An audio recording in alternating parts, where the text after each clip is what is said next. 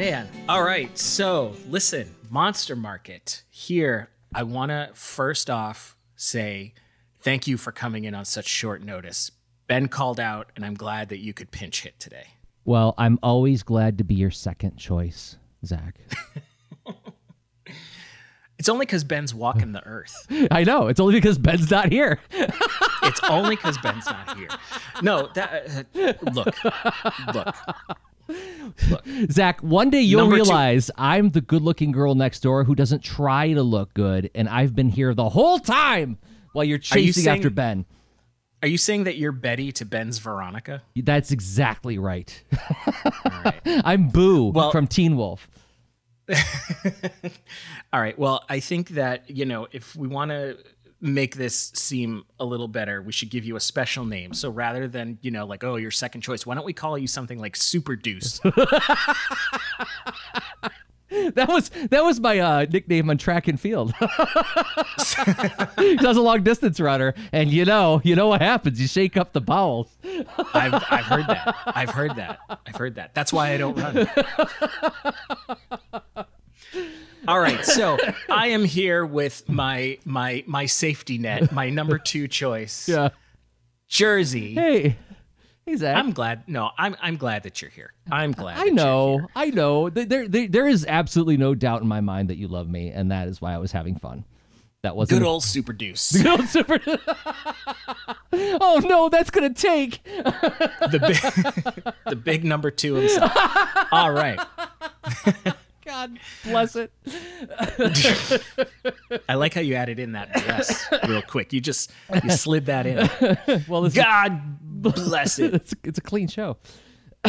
Well, yeah, mostly that's true. We've got kids and grandmas listening. That's right. We got kids and grandmas listening. Well, we don't want to upset the kids and grandmas. I've seen the market data. You are big with grandmas. It's those cheeks. It's just so pinchable. Okay, enough joking around. We got to talk about monsters, right? Yeah, this is serious. All right, so our theme today, we have a theme for every episode, and today our theme is we're talking about literary monsters, or monsters that come from a specific story or a specific source. And I know that you have read a few books in your day. I have, and yeah. You enjoy story and narrative. I love them. So I say, why don't we just get right to it? So I have my monsters, and I know you have your monsters. And, the other thing is Ben is the keeper of the coin. So I do not have the coin. Oh, no. But any dungeon master worth his salt never goes anywhere without a 20-sided die. Oh, excellent. So I would like you to pick a number from 1 to 10. Okay. And if it's between 1 and 10, you get to choose. If it's between 11 and 20, I get to choose. All right? Okay. So, all right. So I'm going to roll my trusty die. And it's a 5. So I get to choose. Yes. Not a good hit in Dungeons and Dragons, but a great hit if you get to choose who goes first in this episode of The Monster Market. That's true. Yes. I think in real life, if I ever tried to actually hit somebody, I would roll a 2 to a 5. It would be like I would just graze their shoulder and they would look at me like, what were you trying to do? But so this feels true to life to me. Okay, so I choose you, Pikachu. I want you to go, and I want to hear what monster you're bringing from the written word. The first monster I'm going to talk about today, I'm going to start off, I think, strong. I'm going to talk about the big MFer right here. Whoa. So, all right, a couple of names for you. I want to know if you have heard any of these before.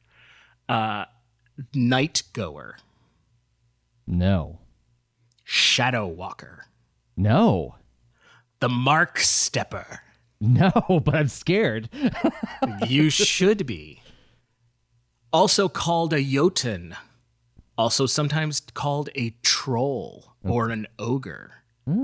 I'm talking about the world's most famous mama's boy, Grendel. Oh. Are you familiar with Grendel? I Not the comic from the 90s. Right. Not Hunter Rose. No, I read Beowulf in high school for my English lit class, and I don't remember much except that there was a campfire and a lot of guys got et. Am I remembering that right? Yeah. Okay. Yeah, that's pretty much it. So just a little bit of background on, you already mentioned Beowulf. So Grendel appears in Beowulf. Beowulf is one of the oldest Old English epic poems that we have. We don't know exactly when it started being told, but we do have ancient manuscripts that date from somewhere between 700 to like 1000 AD or CE. And this, manuscript is one of the reasons why we know this poem as well as we do. And this is a poem that has been translated hundreds of times by hundreds of authors, notably a one Mr. J.R.R. Tolkien. Oh, wow. And when you read the poem, you can definitely see Beowulf's influence on his work. I mean, first of all, I even think, like I said, names like Shadow Walker and Mark Stepper, right? Yeah. Like I can see those as, Tolkien-esque names. Oh, for sure. Yeah. Barrel Rider. All right, so by way of just a quick synopsis. So Beowulf is the hero of Geatland. Now, that's the Geatland. That's what we would know as sort of the southern part of modern Sweden. So this is the part of the world that we're in. We're in basically like Scandinavia, northern Germany, Sweden, that area.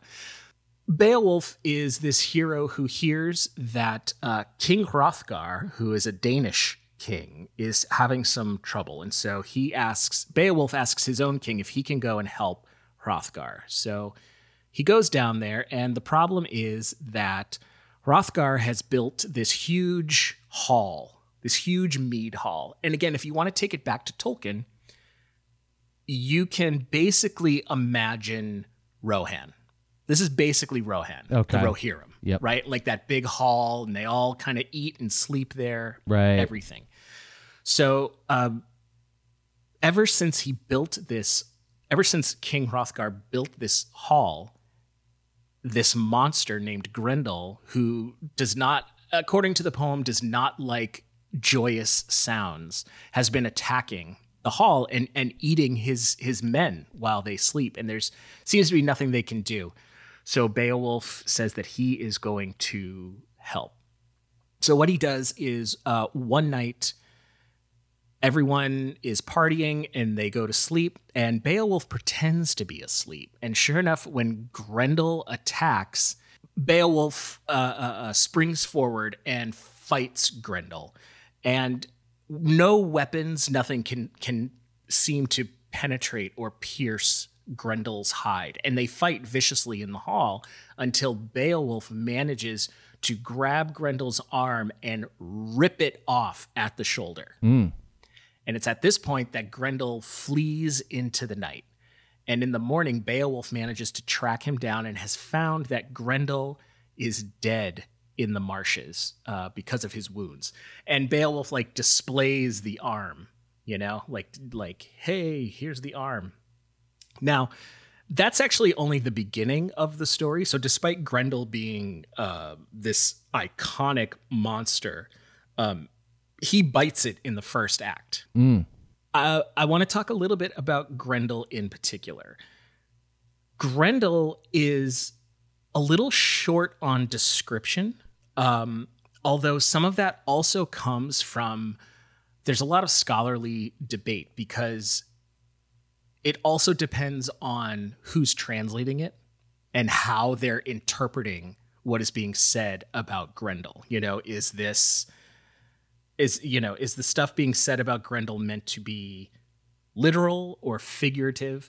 But things that we do know about Grendel is that he is humanoid. He walks on two legs. but he is greater than a man, meaning he's larger. So he may look human, but he's not human. He's definitely monstrous. Sometimes he's described as like a night beast, and sometimes, you know, like for example, he's described as possibly having horns or spikes or spurs. But that could be, a lot of people sort of accept that that's maybe just a poetic description of his rough skin.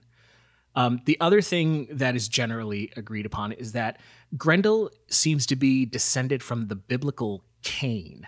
Oh. So the idea is that, you know, these descendants of Cain are sort of these monstrous, demonic creatures. And Grendel happens to be of that bloodline. Different translators have sort of speculated, you know, is Grendel wearing armor? Does he just have tough skin? You know, all of this kind of stuff. But like I said, you can generally just sort of imagine that Grendel is kind of what we would conceive as like an ogre, something like that. So, I mean, not a Shrek ogre, but like an actual like scary an actual scary ogre. Because Grendel is also always said as he doesn't just go in and kill Hrothgar's men; he eats them. Right. You know, and he takes joy in that. Now, I called Grendel the ultimate mama's boy. So why did I do that? Yeah. Because if you're not familiar with the story, the next thing that Beowulf does after killing Grendel is he learns about Grendel's mother and dispatches her as well. And then there's also a dragon in there. But one of the things that is sort of, again, interesting about Grendel is he's really this iconic monster in that his, like I said, where his description is a little vague, he really kind of represents like this unknown fear, but also, again, this sort of somewhat man-like fear. So it's like us, but not like us. Yeah. He's also something that's completely unreasonable, right? Like you're not going to sit down and go, "Whoa, Grendel, let's talk this out." And the other thing too that's interesting is because he lives in the marshes, and I think he generally lives in a cave underwater because that's where his mother lives. But it's been pointed out that, you know, water as a barrier between worlds. So again, Grendel's sort of representative of from another place, from somewhere, you know, different. Mm-hmm. And, you know, and sort of the scary take on that. Right. So that's Grendel. That's a lot of what I have to say about that. Two quick factoids I wanted to share. Again, bringing it back to Tolkien. Now, obviously, Tolkien was not the first translator of Beowulf, but he did do a fairly well-known translation and analysis of the poem. But Beowulf is one of the first poems where we see the word orc in English. Yeah. And it's a little bit, again, it's a little bit vague. It's just sort of descriptive of like a malevolent spirit, but it does have some connection with that poem. And when you think about it too, orc is similar to like ogre. Like it's got some of the same DNA in it. Mm-hmm. And then finally, I found this really fascinating. So we're talking about Grendel. We're not talking about Beowulf, but I do want to talk about Beowulf just for 1 second. So Beowulf, the name, means bee wolf. And try to think, if you were an ancient Scandinavian, what is a creature that you could potentially describe as a bee wolf? A bee wolf? Like, I don't understand what that means. Like a bee, like a buzz. Oh, a buzz and a wolf. Oh, what would it be? Oh, that'd be a tiger. No, there's no tigers in Sweden. Dummy. Well, that's what I thought How about about a bear? Oh, a bear. But bears don't have bee stripes. I was thinking of the stripes. No, but they eat bees. Oh, I was mixing the animals together into like a composite clone in my head. Like a wuzzle? Yes, like a wuzzle. You were making a wuzzle. Yes. Beowulf is the first wuzzle. He's Bumble Lion. That's right. Oh my god! There, we got our silly monster into the mix now. Yes. Okay. There it is. So Beowulf is a bear. Well, he's not a bear, but his name is evocative of a bear. Right. He's summoning the archetypal energy of the bear into his way he shows up as a hero. Right. And in fact, there are even some translators that I think they're in the minority, but they sort of speculate that maybe Grendel is representative of a berserker. Which, I mean, they did like wear like animal skins over their bodies, right? Right. Yeah. And they were, by all accounts, so wild and difficult to deal with that, who knows? Who knows? But so that is Grendel, kind of the archetypal, I think, for the English-speaking world, monster, ogre, kind of thing. They kind of all stem from Grendel. I'd like to read some analysis on this just to find out what people think about ripping the arm off. Because like you mentioned, he's got like unbreakable skin. I'm like, okay, Nemean lion, he's going to choke it to death. Nope, he rips its arm off, right? And the arm's the trophy. Well, the arm is like, I don't know. It's like it's the thing that has the claws in the end of it. It's the thing that gives a creature agency. I don't know. I'm doing totally armchair, uneducated sort of analysis of that, but I do wonder like what people have thought about in terms of that method of death for the monster. Well, and he disarmed him. He disarmed. Right. Exactly. I think what's interesting too is obviously, I'm no scholar, but there's different versions where, in some it's Beowulf doesn't use any weapons because Grendel's skin cannot be penetrated by the weapons anyways. And in other interpretations, Beowulf chooses not to use weapons because Beowulf is so strong himself, he wants it to be a fair fight. Oh, wow. He's like Sergeant Slaughter from G.I. Joe. Yeah. No weapons. Yeah. But with a Swedish accent. Now I'm going to start my fanfic about how Sergeant Slaughter is descended from Beowulf. And Beowulf can put together IKEA furniture like a monk. He doesn't even break a sweat. Oh my gosh. Nope. And he uses no tools. I'm grateful that you started with a creature that looks like a man but is something other than man, and because he look like a man or a person, human. I chose for my first one the Unman from C.S. Lewis's book Paralandra. Now, you're familiar with this or no? I know you've read Out of the Silent Planet. Right. So I haven't read the other ones yet. So regale me. So for those who haven't read C.S. Lewis's space trilogy, and this is mine to have, I'm not trying to put this on anybody else, but it's my favorite 3 books ever written. I've read them probably 20 times since like 1995. And listen to the audiobooks I don't know how many times. I find immense comfort in this fantasy sort of Lion, the Witch, and the Wardrobe, but made for grown-ups with a science fiction bend to it. And in space. Yes, and yes, guess what? It's Jesus in space because it's Lewis. So let's just put that. We know. You don't have to tell me. You don't have to tell me it's Frankenstein's monster. You don't have to tell me that Aslan is Christ. I know. But in the space trilogy, in the first book, our main character Ransom goes to the planet Mars, and he finds out about these things called the Eldils, which are basically angels, and like the archons of all the different planets, which are called Oyarsas. And in the second book, he goes to the planet Venus, and this time the Eldils take him. He's not kidnapped and brought there by force. Like he's now in league with the Eldils, and they're like, hey, look, it's a big problem on Venus. We need your help. And Venus, it turns out, is the next Garden of Eden and it's called Paralandra. So he goes there, and there's no people. There's just one woman, this naked green woman, and the whole place is a paradise. It's literally like the Garden of Eden. But he puts his own cool spin. One of the things I love about Lewis is like how he does his world building and really makes you feel like you're in a place.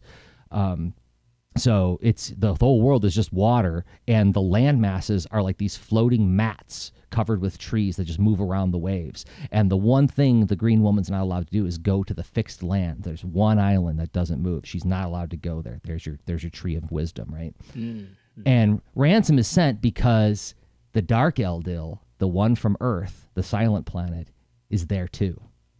And he has brought Weston, the scientist from the first book. Remember Weston, the guy who made the spaceship and kidnapped Ransom? Mm-hmm. And so Weston doesn't know it yet. He just knows that, like, I'm being helped by these things that he calls the macrobes. We have microbes. They're little tiny microorganisms that affect our biology. Well, these are bigger than us. They're called, he calls them macrobes, which is a perfectly scientific way to talk about, like, cosmic creatures, right?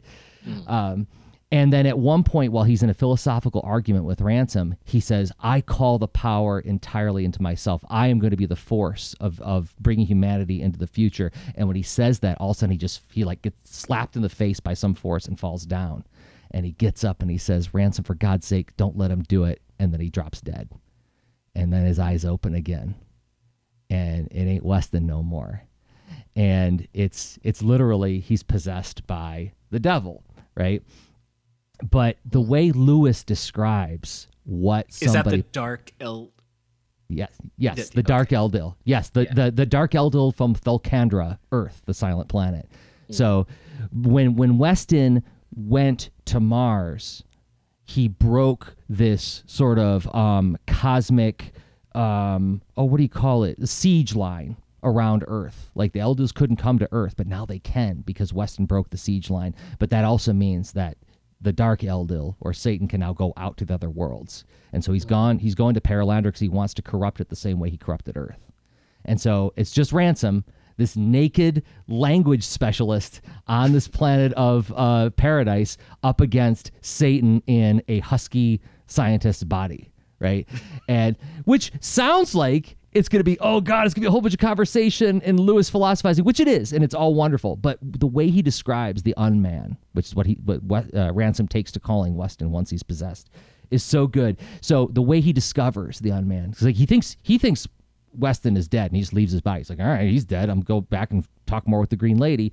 But then he wakes up one morning, and remember, this is paradise. This is a place where blood has never been shed. There's no animals eating each other. There's no violence. It's like, try to imagine like pure innocence. And Ransom comes across a little frog with its torso all ripped open. Little tiny frog laying on the ground. And Lewis does this magnificent job of explaining the horror of seeing the first murder in paradise, right? And then, is it okay if I read a passage from the book? Yeah, please. Okay.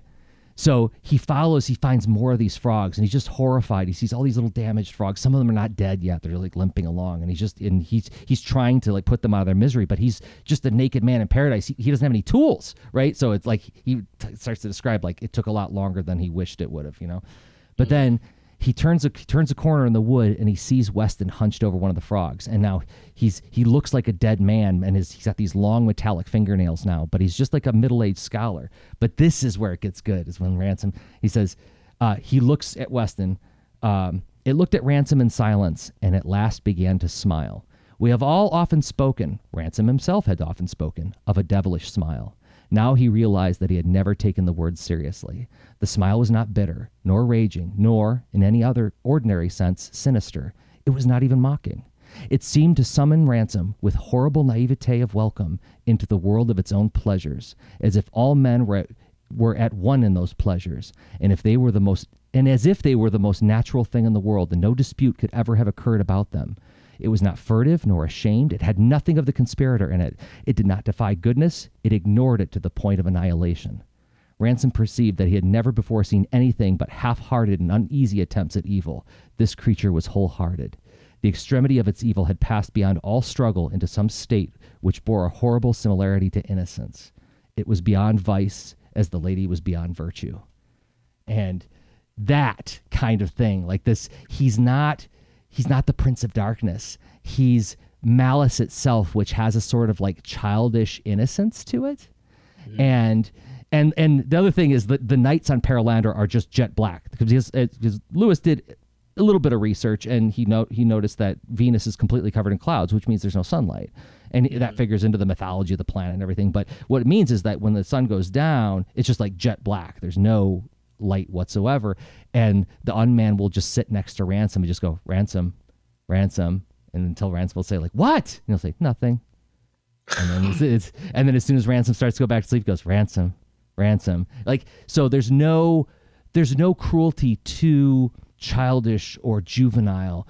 Any malice is available to this thing, and it's never done with any kind of like sardonic smile. It's like he said, it's like an innocent glee, and it's evil. So he's one of chills. And I as I was thinking about this, I was like, like most of the monsters I like have that sense of the uncanny about them. Like, yeah, I like big scary lizard creatures, and like, I just watched an Irish horror film called The Hollow, which I really enjoyed, which had all sorts of like weird takes on banshees. They looked kind of like orcs from Lord of the Rings. But when it's a person and there's just something off about them like that gets me way, way worse. And I will say the final confrontation between Ransom and the Unman is it. Once you realize the way he's going to conclude it, you're like, oh, that's actually pretty awesome. It's really good. It's not like a battle of wits or anything. It's like it's literally a fist fight between two middle-aged men in paradise, and it goes on forever. I had read Out of the Silent Planet several months ago.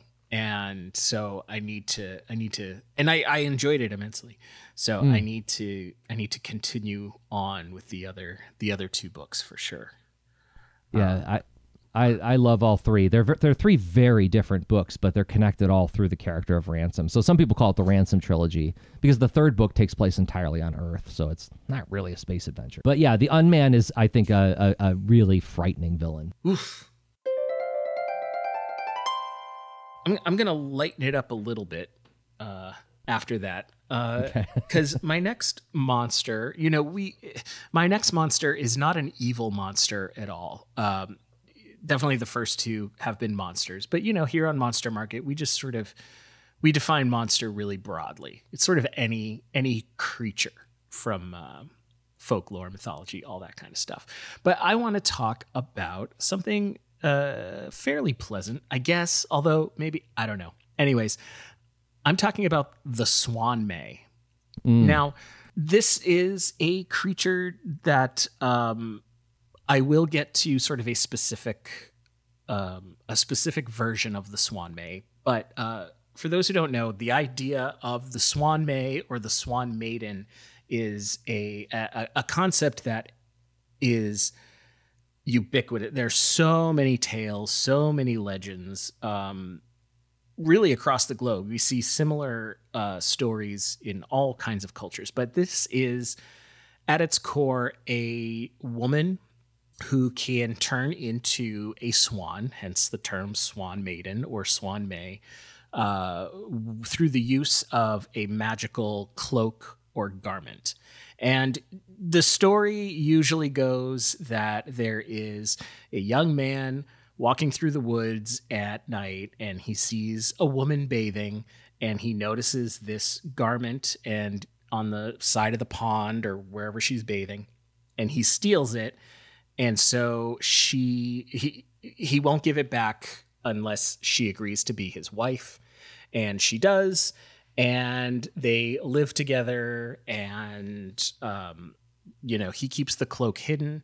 Usually they have children, and usually the story ends with the children will usually inadvertently either find the garment or lead the mother to the garment. She will take it, turn back into a swan, and leave forever.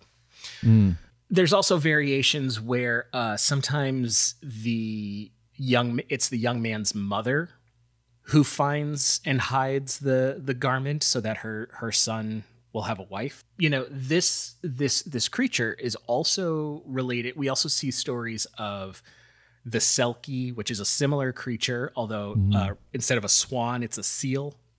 And then in our first episode about mermaids, I talked about the Merrow, in which the female Merrow is, very attractive and will have a red cap that allows her to swim and breathe underwater. And if you steal this cap, then she can't swim or breathe underwater and she can become your wife.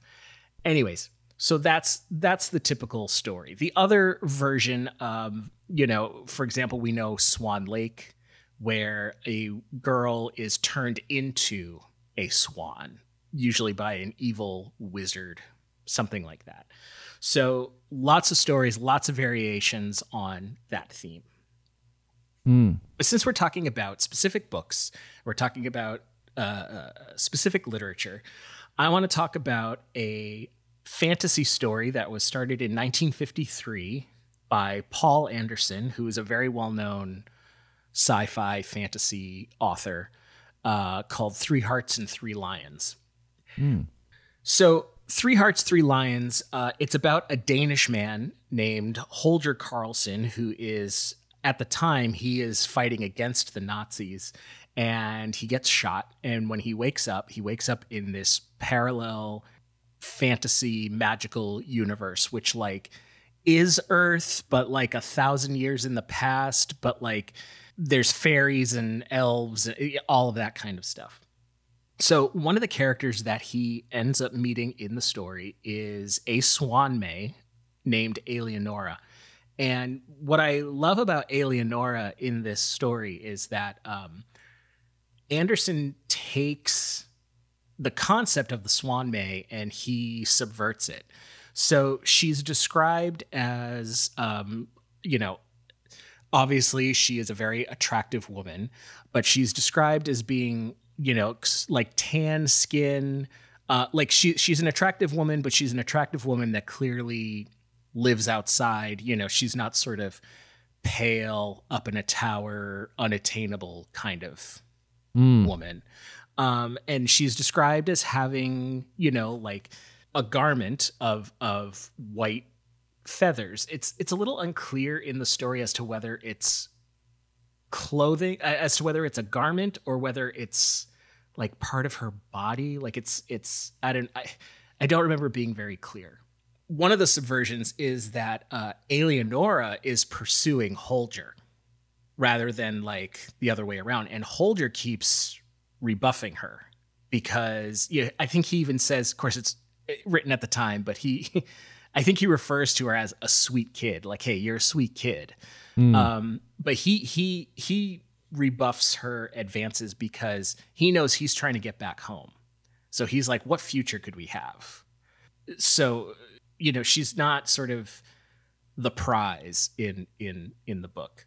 The other thing is she has a ton of agency in this book. So she transforms into a swan, and not only does she use that to, go scouting ahead and things like that, but anytime the group of characters in the book get into a fight, she's right in there. And as most of us know, swans are vicious.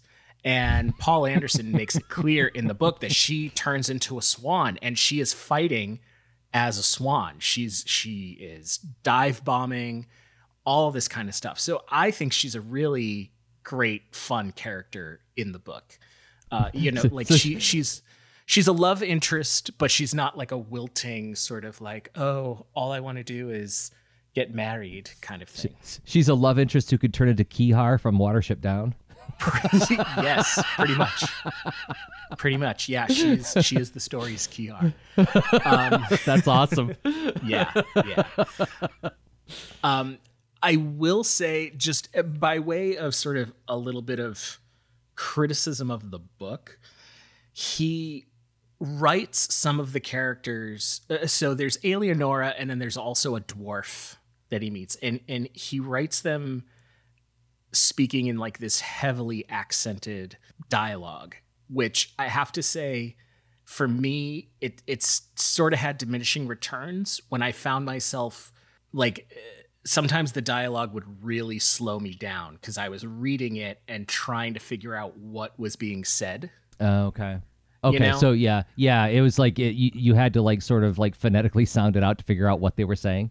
Right. I think I appreciate what he was trying to do by showing like, hey, these characters, they're from a different time, all this kind of stuff. But I feel like it became a little bit of a barrier. And it would probably be a different thing if you were hearing it, but to try to read it. That said, all in all, I would say the book is good. I wouldn't say it's great. It's short. But one of the reasons why this book, you'll often find this book being spoken about is, Jerzy, are you familiar at all with something called Appendix N? I don't think so.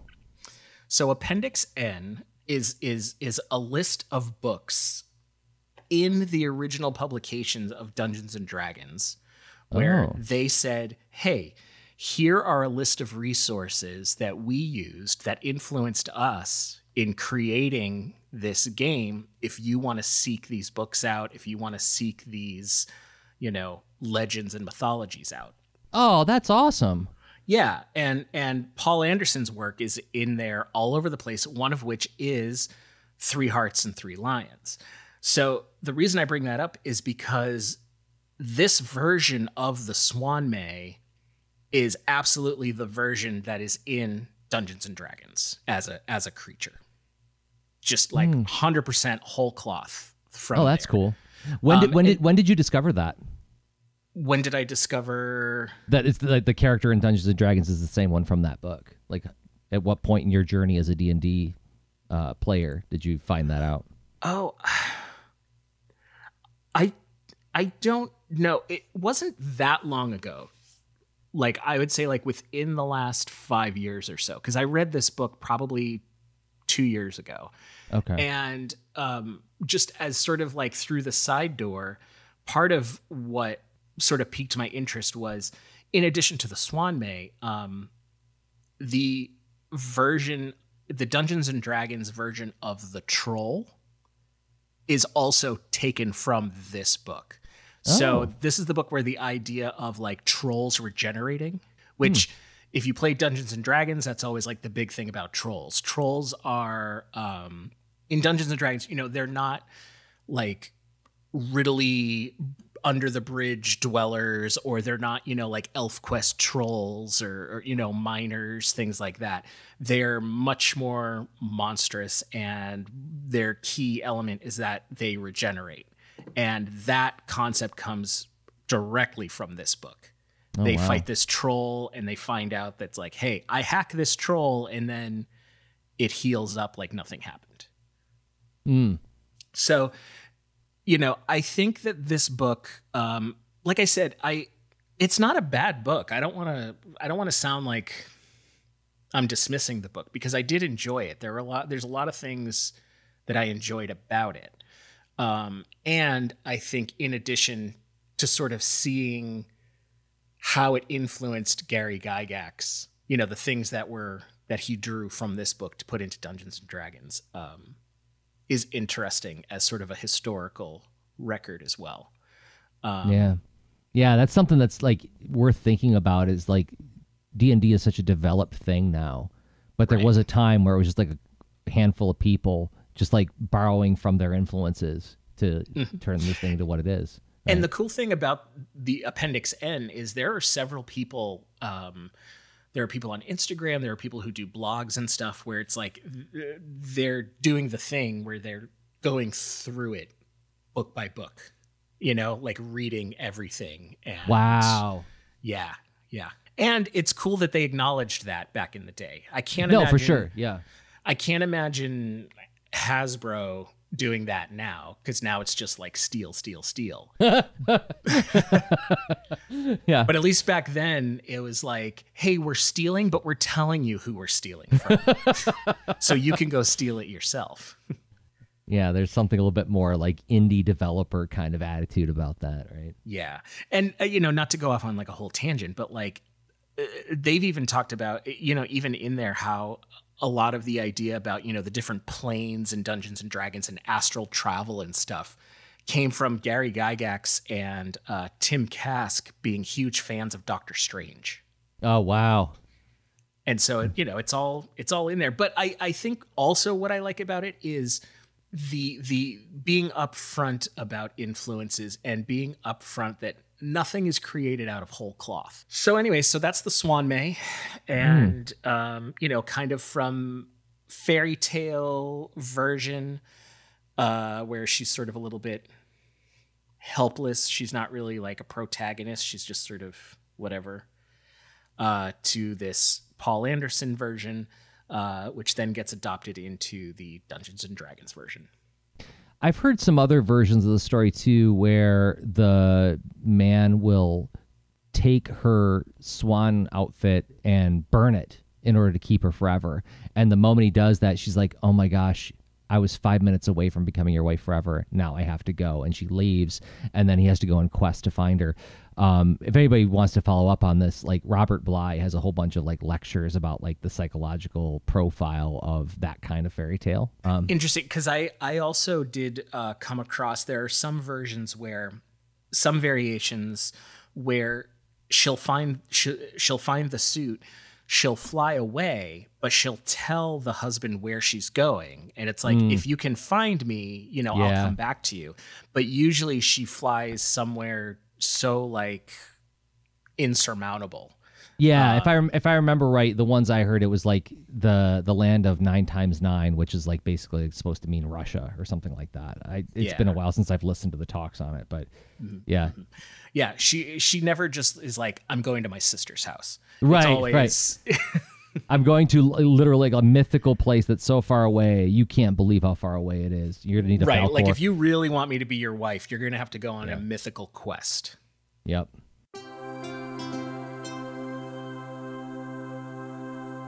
Jerzy, you and I both, we've written some stories. We make the books. We make the books that make the world sing. Barry Manilow, kids. Look it up. But we don't make the books that make the money. No, we're both, you know, it's quite the curse to be good at something that makes absolutely no money. Yeah, it's we really hit the jackpot in terms of life choices. We have like a really I would say a demonstrable mastery over something that only a tiny bit of people care about. There was a saxophone player who was talking about, I don't remember who it was, but he was being interviewed and he was asked about Kenny G.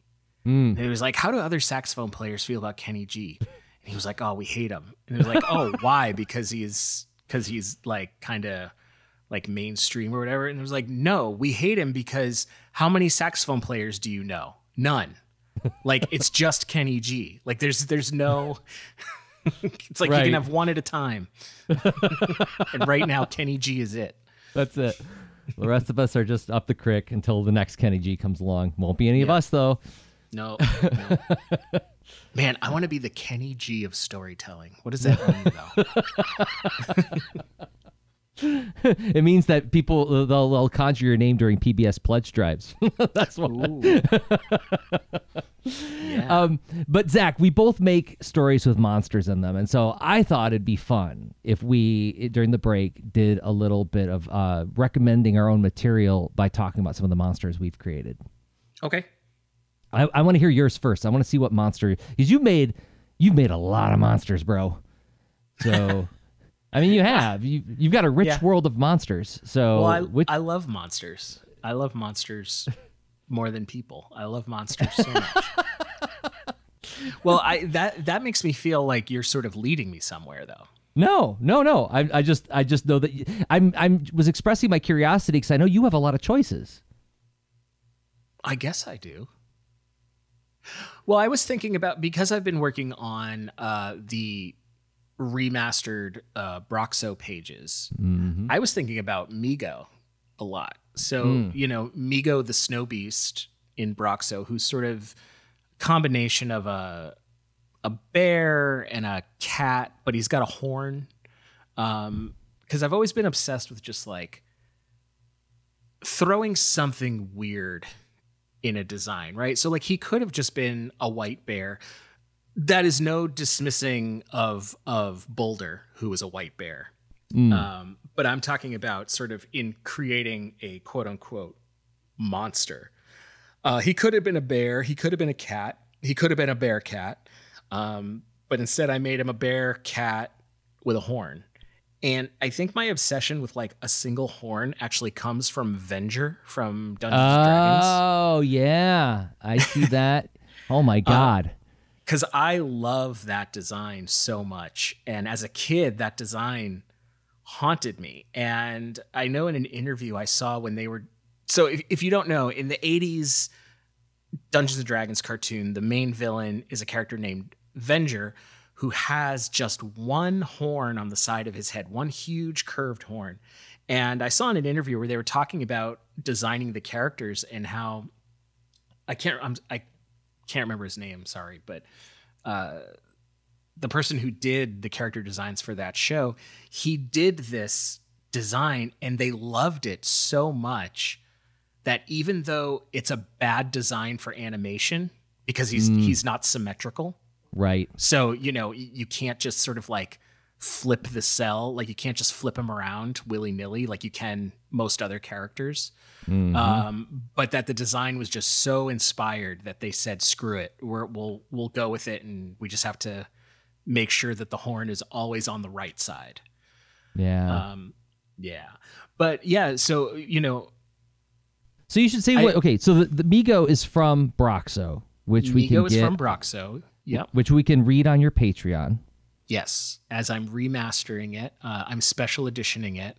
So I added Boba Fett. And, yeah. So Migo is Broxo's friend, mount, dog, nanny. He is the monster who took care of Broxo as a little kid. Up until, you know, we get up to the story. And that's part of why he's one of my favorite kinds of monsters. He's the scary, ferocious monster that's actually just, he's a nanny. He's... Like Shiegra from The Life and Adventures of Santa Claus. Exactly. Or Snarf. Yeah. Or Snarf. Well, yes. Don't get both of us started on Snarf. And the name Migo, so... There was a movie that came out not too long ago about like abominable snowmen. Do you know what I'm talking about? Yeah, it was called called Littlefoot or Smallfoot.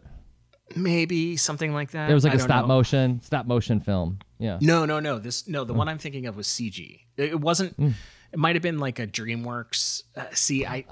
Yeah, I know the one you're talking about. Yes. This is how so immensely wonderful that movie must have been because it seems forgettable. But the only reason that I remember it is because they named their main character Migo, who is a big snow monster. Who, you know, again, kind of a Yeti. Yeah, a little more Yeti-like. Now I remember that actually makes sense. Initially, I was like, "Whoa, snow beast called Migo." But then I remembered that I got the name Migo because there's like a Tibetan word for like a snow person that is something like Migoi. Oh. And so I think that that's where I got it. So that's probably where they got it as well. So it's fine. But my Migo wore it better. Mm-hmm. That's all I have to say. Oh, man. I mean, I had dogs growing up. And I had cats growing up. I have cats now, no dogs. But I love four-legged animal friends. And yes, as a child, I absolutely fantasized of like, especially after seeing Star Wars, I'm like, oh my gosh, Chewbacca's like a big dog who's like your best friend, and he could like rip people's arms off if they're mean. Like, I want that. I want to go to school with that. Yeah, exactly. Or like Falcor, right? When Falcor buzzes the bullies in Neverending Story. Yeah. Yeah, that's incredibly cathartic. It's super satisfying. Yeah. So Yeah. Or, a little bit of Ludo from Labyrinth. I was just thinking of him too. Yeah, like big, sweet guy who's immensely powerful, and he will mess up your day By calling rocks. By calling rocks. Yeah, no, I'm a huge fan of that kind of character type, and so yeah, I was wondering if you're gonna choose him, and then yeah, it's interesting to hear about the single horn thing too, and where that origin comes from. Yeah, that's cool. Sometimes I worry, like when I'm designing characters or creatures, and I give them a single horn, I'm like, is this a crutch? Am I relying on this too much? And then I think to myself, no, it's not a crutch. It's a signature. There you go. Yes, you just love what you love. Just keep loving what you love. Tell me about some of your monsters and some of the stuff that I know what you're working on, but well, I mean, the work is done. It's going to be in stores in September 2024. So depending on when this episode is released, you'll either be up for pre-order or wherever you get books. And that the book being The Inscrutable Dr. Bear and the Case of the Two-Faced Statue, which is a very cute, spooky story. And the monster I want to talk about is the one that is based on one of my greatest childhood fears, which is it's a creature called the Living Doll. And it's this, if I were to describe the visuals, I would say take Hello Kitty and mix her with Annabelle. And then you got the Living Doll. And so Annabelle.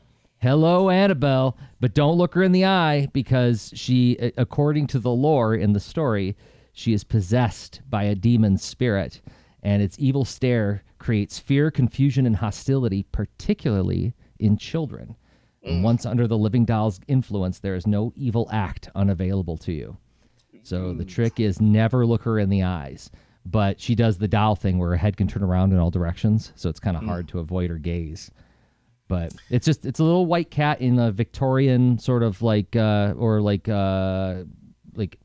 settlers dress, but with the eyes gouged out and all the cracks coming out of the eye sockets and everything. So, but I have a big aversion to ventriloquist dummies and mannequins. I wouldn't say a fear of them, but as a child, I was absolutely petrified of them. But now it's just like if I see them, they make me uncomfortable. Like ugh. And I want you to know all of the times that I have not sent you posts or YouTube clip or something of a scary ventriloquist doll. So oh my gosh, thank you. I just want to say you're welcome. What a gift that you relented in torturing me. Merry Christmas. I didn't abuse you. Merry Christmas. I could have scared you, but I didn't. Oh, what thanks do I get? I had one friend actually, I sent them a PDF copy of one of my books, like a review copy, and he sent it back like annotated with notes on the things that he wanted me to like look at. And I swear to God, he put in one of the pages, inserted a picture of ventriloquist dummy. So I'm flipping through, and boom. And I was like, you jerk. Man, he ambushed you. No, I take it back. The story was, it was his book. I was reviewing his book to give him, I was doing him a favor.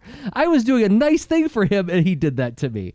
Oh, I got to remind him of that next time I see him. Oh, my gosh. Well, I think it's time to cross someone off the Christmas list. That's right. But yeah, people should go read Broxo if you're a fan of this kind of stuff. And then you can also go read The Inscrutable Dr. Bear, which is a very kind of like lighthearted, silly, but also creepy and spooky story. When is it up for pre-order? It's up for pre-order now at the time of this recording. Well, all right. Everybody pause this. Go pre-order it. We'll be here when you get back. It's Dr. Bear is spelled Baer, the German spelling of bear. So I can get the domain name.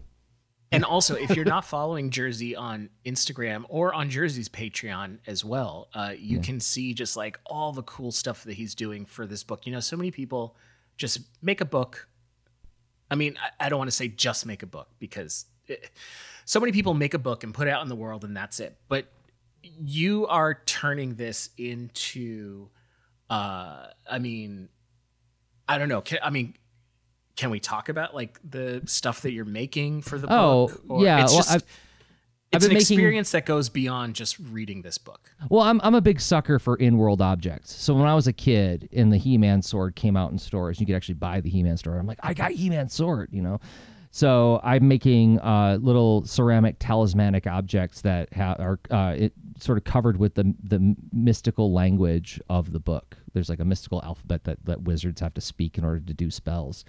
And yeah, so I'm making like actual real ceramic, you know, I have a kiln, you know, firing these things at 2,000 degrees, making little necklaces and earrings and charms out of them that I'm going to be selling alongside of the book, so you can get like pieces of the world. And there's like lore to each one, like, oh, these objects are typically found, you know, by demons deep, and so on and so forth. So yeah. You know what we need? We need we need to bring back the Satanic Panic. So that you will sell more books by angry mothers going on to 60 Minutes talking about these talismans that summon demons that kids can buy. I mean, I don't want to belabor this section, but like I actually recorded a microcast on my Patreon. It's only with my Patreon supporters, but it explains how I'm thinking about that. Like in terms of, I'm trying to be very careful how I word the language, so I'm never explicitly saying this is magic. Right?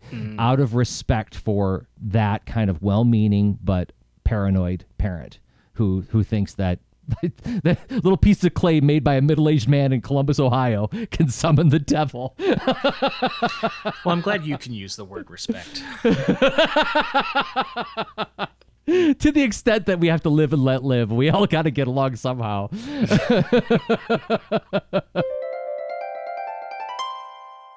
I'm up. Okay, my next one is going to be kind of like everybody knows this character, so I don't feel like I'm bringing anything new to this except maybe my interpretation and what the character makes me feel as someone who consumes fantasy and monster stories. But I want to talk about Baba Yaga. And I checked, and you and Ben have not talked about Baba Yaga yet, so this no. Now, but I think Ben's going to be mad at you. Well, good. He should have been here so he could talk about Baba Yaga. Somebody shouldn't have gone off on a world trip to do a book. You know, he should have been staying here and doing an important podcast with his best friend. Yeah, exactly. And now you don't get to talk about Baba Yaga. Jerzy, please. Yoink. Actually, proceed. There's a whole bunch of Babas he could talk about besides Baba Yaga. There's Baba Gaia. There's even a Baba Jerzy. But anyway. Baba Booey. Oh my God, Zach. That was the zackiest Zach who ever zacked just now. All right, so Baba Yaga. And, you know, I'm not a scholar on the character, but I've been reading and listening to a lot about the character. And because I want to put her in my next Dr. Bear story. And I have a cat named Baba Yaga that I love very much. But the reason I even named the cat Baba Yaga is that, for me, I'll put the headline first, is like the stories that I've read that she appears in, like Vasilisa the Beautiful, my takeaway is she is, as they say, the ambiguous witch. She's neither good nor evil, although she leans towards nasty. She eats children and everything. But if only the ones who deserve it. Like Yvonne, you're getting at. Vasilisa, well, you can just do a bunch of slave labor for me.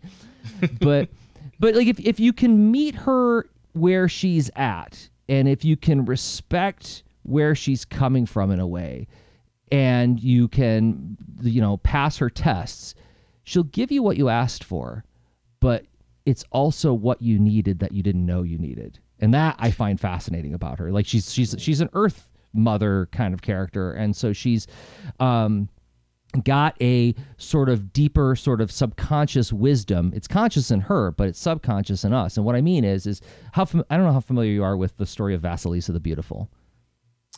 Not very. Okay, well then I can tell it. So it's your standard Cinderella story. Little girl, dad and mom. Mom is dying. And as mom's dying, she gives Vasilisa this little doll. And she says, like, you know, like, whenever you're in trouble, if you're overwhelmed by something, just give the doll a little bit of food, a little bit of water, and then go to sleep, and the doll will take care of things for you. And then the thing they always say is there's wisdom in the morning. Trust the doll. And mom dies. Dad remarries to a nasty woman with 2 nasty daughters, right? And then the dad goes away or he dies or whatever. So now Vasilisa, this adorable little Russian girl, is trapped with this horrible stepmother and mean stepsisters, right? And one of the things that Vasilisa has to do as one of her many, many unpleasant chores is keep the fires lit in the house. So if the fires go out, they would have to go to Baba Yaga to get more fire. And the sisters put out all the fires and now you got to go to Baba Yaga. You got to get some fire for us. And I'm telling one of the many versions of Vasilisa the Beautiful, by the way. So, but they know they're sending her off to get eaten, right? It's like, oh, we finally got rid of that terrible, terrible stepdaughter that we don't like, right? Vasilisa goes to the house and Baba Yaga says, by the way, Baba Yaga's house is surrounded by a fence of skulls that are on fire. The most metal house you've ever seen in your entire life, right? She's just a really big Ghost Rider fan. That's right. Well, yes. And Danny catches her stepbrother. But so she says, like, okay, well, like Vasily's like, can I have some fire? She's like, well, if you do this impossible task, like you got to like sift through all of this wheat and chaff overnight. And Vasily's like, oh my God, I can't do it. And so she gives a little water to the doll, a little food to the doll. The doll says, hey, don't worry about it. There's wisdom in the morning. Go to sleep. She wakes up. The job is done. Rumpelstiltskin style, right? And Baba Yaga's like, oh my gosh, I can't believe you did that. Well, now you got to do a harder one. It's some other task, like weaving like an impossible tapestry. I forget. Some kind of thing that women were expected to do in those days in order to be a good wife. That kind of like homely chore. And she says, but if you don't finish by morning, I'm going to eat you, right? And so the girl gives water and food to the doll. Same thing. Doll does the task. And Baba Yaga's like, I can't believe it. You're amazing. This sucks. I wanted to eat you so bad. And Baba Yaga's like thinking, like, maybe there's another way I can get around this to eat you. And then Baba Yaga asks, like, how did you do this? And the girl says, my mother gave me a blessing that allows me to do these things. And there's one thing Baba Yaga can't stand is like having anything that's blessed in her house. She's like, well, you get out of here. And here's the fire you asked for. She hands her one of the flaming skulls, right? So I was like, okay, cool, problem solved. I'm going to go home to light all the lights in the house and go back to my miserable life of being mistreated by people. And as she's approaching the house, the stepsisters and the mom come out and they're like, what? How are you still alive? And then they're like, shush, shush, shush. Oh, it's so good to see you, Vasilisa.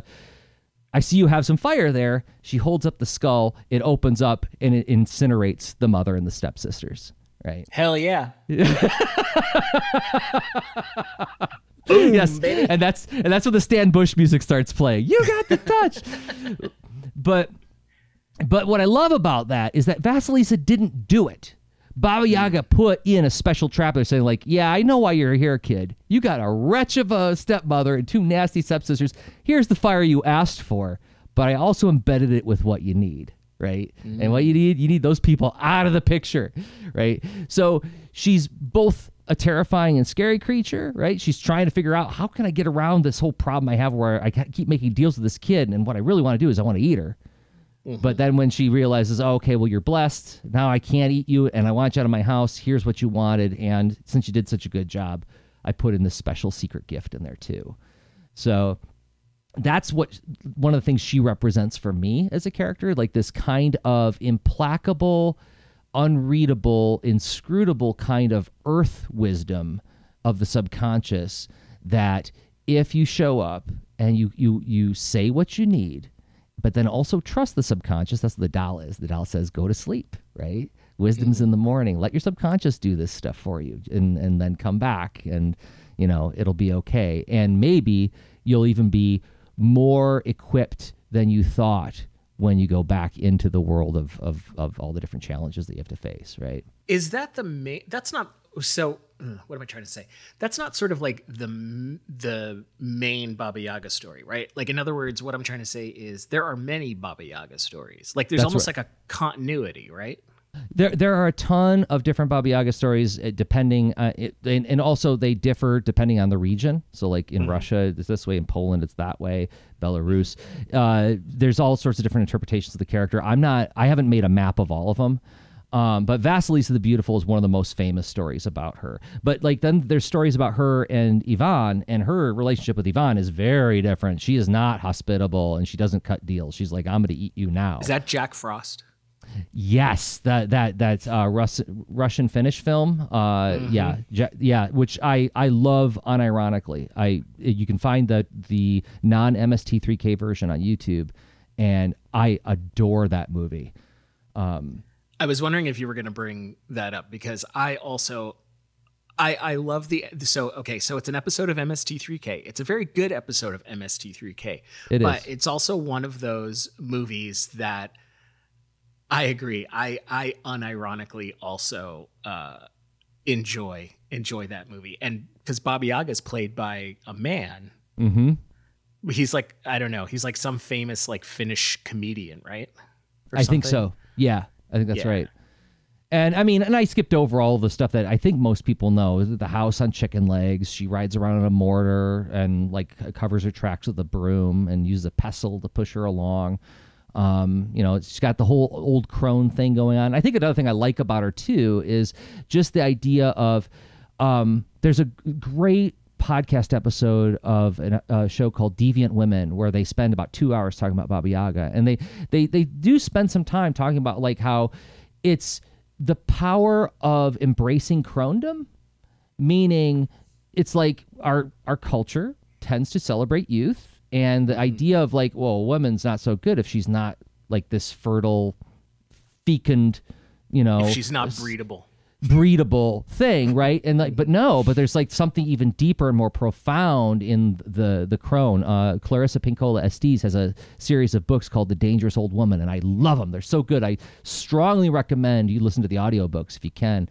It talks all about this, and like, yeah. So I've been on like a real witch tear lately. I just really am enjoying listening to the kind of empowerment that the image of the witch gives to people who present as women. The visual of Baba Yaga is iconic. Like that there is that very, if you're going to draw Baba Yaga, which you are, but if one is to draw Baba Yaga, or if one is to depict Baba Yaga, there are certain notes you have to hit.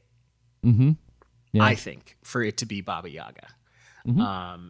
And where it's got that goofy quality to it, which which we both love, right? Like it's that blurring of the line between scary and goofy.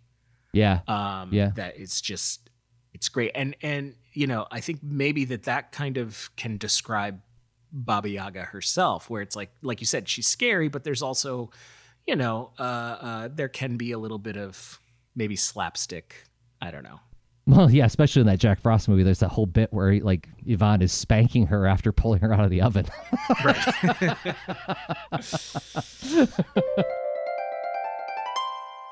You did a short reading. I'm going to do a short reading as well, if you'll permit me. Please. And I'm sure this is something that you have heard before, and I'm sure most of our listeners have heard before, but if not, then here you go. 'Twas brillig, and the slithy toves did gyre and gimble in the wabe. All mimsy were the borgoves, and the momraths outgrabe. Beware the Jabberwock, my son, the jaws that bite, the claws that catch. Beware the Jubjub bird, and shun the frumious Bandersnatch. He took his vorpal sword in hand. Long time the Mangzome for he sought. So rested he by the Tumtum tree, and stood awhile in thought. And, as in uffish thought he stood, the Jabberwock with eyes of flame came whiffling through the tulgey wood, and burbled as it came. 1, 2, 1, 2, and through, the vorpal blade went snicker-snack, and left it dead, and with its head he went galumphing back. And hast thou slain the Jabberwock? Come to my arms, my beamish boy. O frabjous day, Callooh Callay, he chortled in his joy. 'Twas brillig, and the slithy toves did gyre and gimble in the wabe. All mimsy were the borogoves, and the momraths outgrabe. Have you heard that poem before? Yes, that is. Isn't that Lewis Carroll? That is Lewis Carroll, who wrote this in 1855, but published it in his sequel to Alice in Wonderland, known as Through the Looking Glass, in 1871. So something that's interesting is, even when he originally wrote this poem, so this is largely considered one of the foremost poems using nonsense, right? So he invents all of these words that he puts in there. And, Shakespeare used nonsense as well. So Lewis Carroll's not the first to use nonsense, obviously, but this is one of the most famous nonsense English poems. And he even originally wrote it to sort of be presented as like a strange old text that was found. And in the book, Alice actually finds it, but it's written backwards. She can't read it, so she has to hold it up to a mirror to be able to read it. And that's where how she reads the Jabberwocky poem. So this poem actually is the origin of a lot of English words that at the time were nonsense, but now are actual words in the dictionary. Words like chortle, galumph, gimble, gyre, and burble. So those are all words that you can find that have meaning that were just, at the time, nonsense words. Now, the Jabberwocky, again, obviously this scary kind of creature. And while the poem itself doesn't describe the creature that much, other than, we know that it has jaws that bite and claws that catch, and we know that it has eyes of flame. Really, what we sort of see the Jabberwocky as comes from the illustration of John Tenniel, who was a political cartoonist of the day, who illustrated the original Alice story. And then apparently he was kind of reluctant about illustrating this one, but he did it anyways. And if you haven't seen his drawing of the Jabberwocky, you have seen his drawing of the Jabberwocky. I'm almost 90% sure that you have. I mean, it's basically like clip art at this point. But something that I think is really interesting is that despite sort of the frightening but also kind of whimsical nature, again, of this sort of nonsense kind of poem, you have to remember that in the Victorian era, there was this really blossoming interest or interest, obsession, I don't know, in paleontology and biology and things like that. So when you look at his drawing, it's actually constructed and rendered pretty realistically, and people have noted that it almost starts to look kind of dinosaur-like.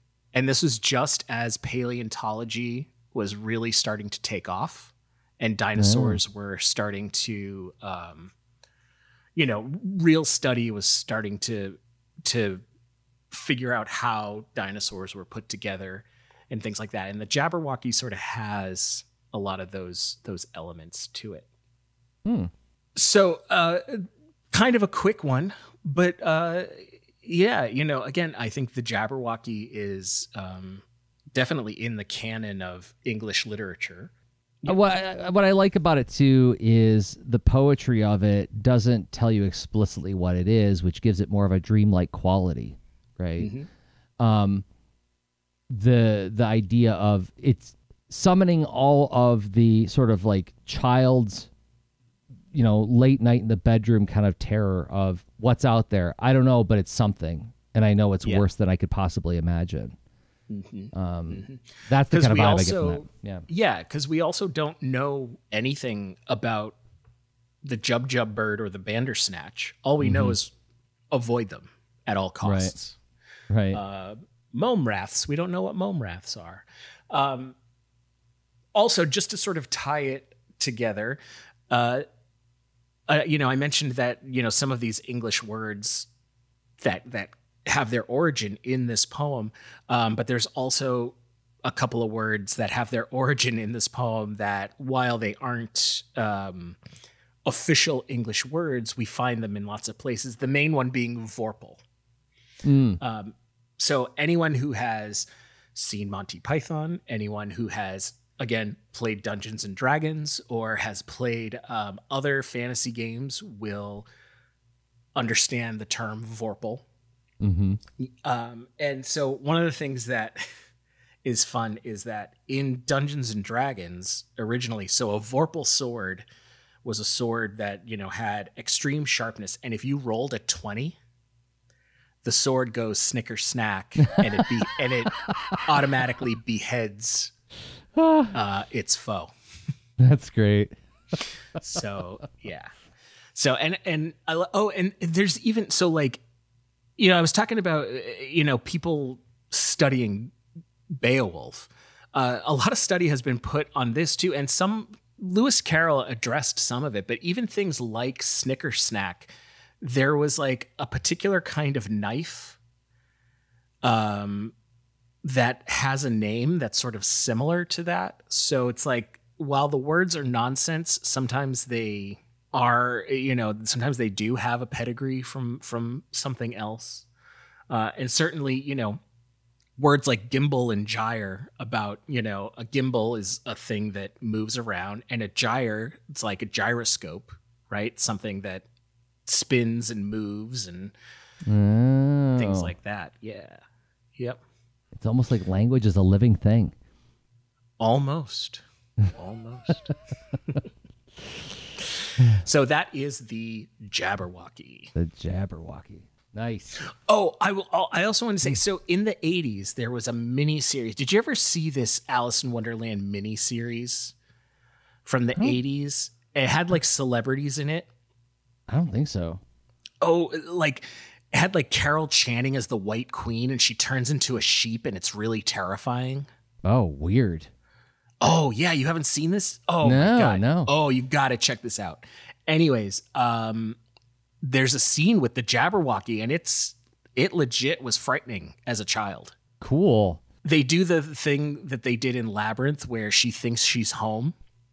Alice thinks she's home, and then she's like, hey, where is everybody? How come nobody's at home? And then the Jabberwocky, she reads the poem, and the Jabberwocky shows up, and it's pretty scary. Wow, that's awesome. Yeah. But not as scary as the scene with Carol Channing. Oh, I love Carol Channing. Oh man. But yeah, no, I am a big fan of children's media that is genuinely frightening. Me too. All right, Jerzy, take us home. All right, taking us home. I want to talk about the crumpled linen monster from M.R. James's story, "A Whistle and I'll Come to You, My Lad." Ooh. Are you familiar with this? Not even a little. Oh, that's awesome. Okay, cool. I was hoping I would bring something that would be unique to you. I don't know how familiar you are with, and I'm not saying this to be obnoxious. Somebody got on my case about this recently. I said, I don't know how familiar you are with this. And they're like, oh, well. And I was like, but I'm just saying, I'm not assuming that anything that I like is something other people like. Yeah, all right, Egghead. Keep going. Right? It's not lording anything over to say, like, hey, I'm just going to assume that maybe this is something weird that I'm into. But I've been reading the ghost stories. Have you read this, or are you ignorant to it? That says more about you than it says about me.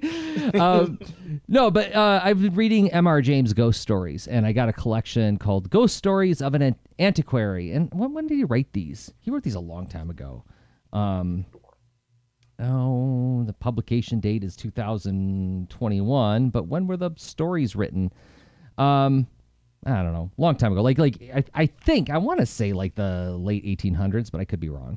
But this is like, I think, one of his most famous stories, which is "A Whistle and I'll Come to You, My Lad," which is the story of this uptight scholar who goes on holiday, you know, like you do, to the shore because you have money, and he's staying in like this vacation cottage sort of hotel place, and he's playing bridge with this burly colonel who is in the room upstairs, and and they're walking along the beach, and a friend of his asks him, like, hey, while you're there used to be a bunch of Templars who had like I forget what it's called. They had like a sort of like a kind of a church that Templars hang out. It has a specific name. It's like a preceptory, I think is what it's called.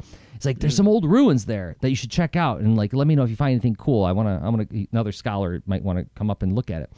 So he goes and he finds it, and he sees like there's some rubble there, but then there's like a little niche, a little hole, and he puts his hand in there and he starts feeling around. He finds a little metal cylinder that he pulls out, and he's like, oh, that's interesting. He takes it back to his room, and upon investigation, he sees that it's a whistle.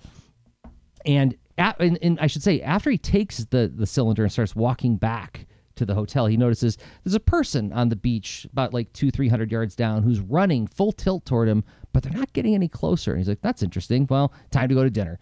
There's a lot of moments in the story where like the narrator describes something that we look at it and our horror brains are going like, that's a monster. but the uptight scholar's like, oh, time for tea. You know, so he doesn't think anything of it.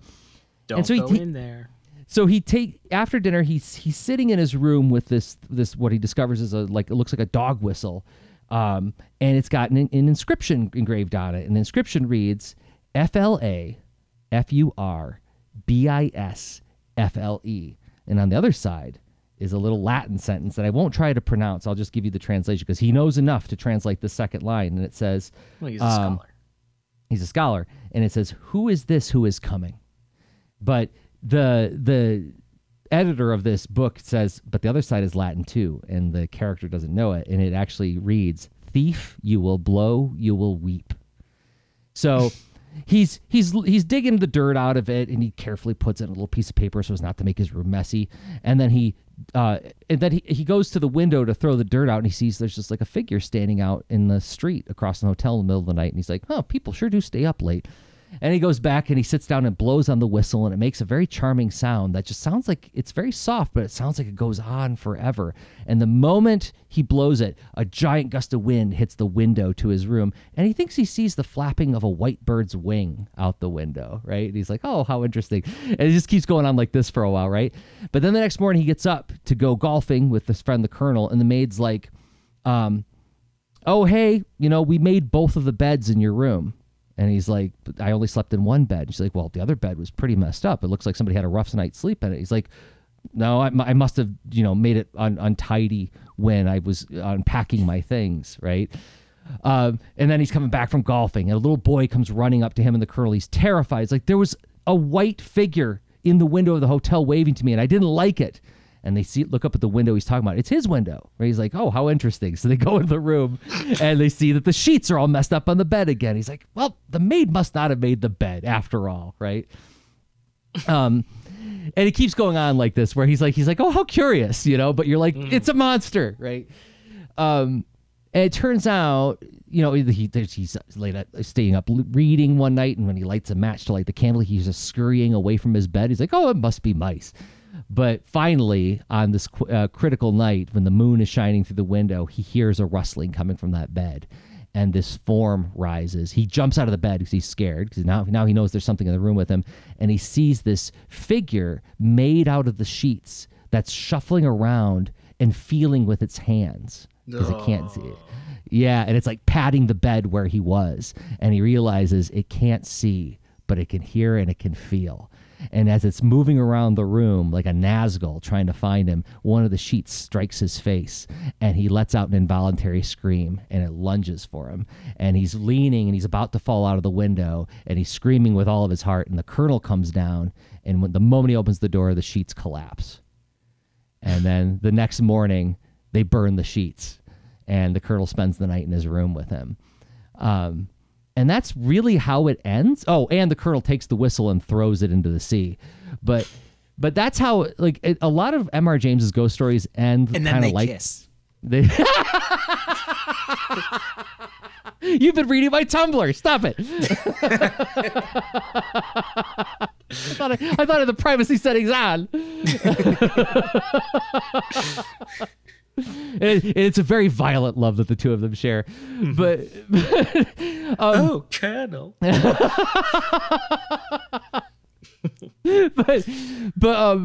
But what I love about this is like you never find out what the damn thing is. You don't know. It, like all you see. What does he say? He says something like when the creature's head gets into the moonlight, he sees that it's a hideous face of crumpled linen, and so you don't get any backstory. You don't get any resolution. It's just like he had this cursed whistle. He blew on it like a fool, and this thing came to get him. Right. A lot of the stories are like that, and what I love is the ambiguity, which feels more haunting than giving me the Michael Myers backstory. I don't need to know who Michael Myers is. I just need to hear Detective Loomis say he's evil. Okay, I got it. Now I'm scared. Yeah, that's part of what makes things scary is when you don't know what it is, or when you don't see the monster. Yeah. Oh, cool. Go ahead. Oh, no, I was just going to say, it reminded me of when you said, like, you know, a face of crumpled linen. Have you ever seen the Halloween decorations that sometimes people make where it's like they take old sheets or burlap and it's like you crumple it up and you kind of spray it with stuff so that it sticks, and then you can kind of make this like face, but it's that's like what I imagine. That's pretty cool. Yeah. If you dig the ghost stories, M.R. James's stuff is pretty great. And I will say, if you go to YouTube, there's a bunch of audio versions of his stories read by Michael Hordern, who I understand was the actor who played the main character of this story in like a BBC reenactment or adaptation. But I know him as the voice narrator of the old 70s Paddington Bear stop motion animated shows. Oh. So super charming voice. When was M.R. James writing these? I want to say in the late 1800s. Let me see if I can find that information while I'm talking with you. But 1893 something. So like kind of a contemporary of like Poe. Around that, yeah, I think so. And like I think his stories, my understanding, my apologies, listeners in the UK. But I understand that like these stories get read around Christmas time a lot, and they've made like TV specials out of like ghost stories for Christmas. I've only recently started getting into this stuff, so God bless the British and their Christmas ghost stories. I love it. It's because they don't really have Halloween, right? Oh, is that what it is? We've got that catharsis every October, so we don't need it. Yeah. Yep. But very cool. I like that. And it's something that you can just like, you can imagine, right? Like, the twisted sheets and it's like, dude, I was sleeping in you. Like that's. Yeah, there was another one I read of his where it was like another thing where he like creeps the door open, looks through, and he just sees like a human form underneath the sheets that's writhing uncontrollably, and he shuts the door, right? And that's the climax of the story, right? Oh man, I would love to see a version of. I mean, I haven't read it obviously, but like I'm imagining just such a bumbling, like I don't know, but like very proper British gentle, like opening the door and seeing a writhing body and just being like, oh, my apologies, and closing the door again. Oh, that's very interesting. Oh, how very interesting.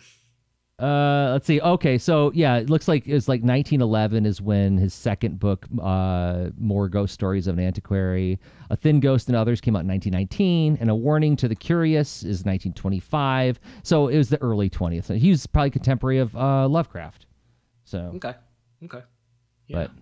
All right. Well, so now we come to the part of the show where we choose our favorite monster from the others list. Okay. So you had the Unman, you had the Linen Monster, and you had Baba Booey. That's right.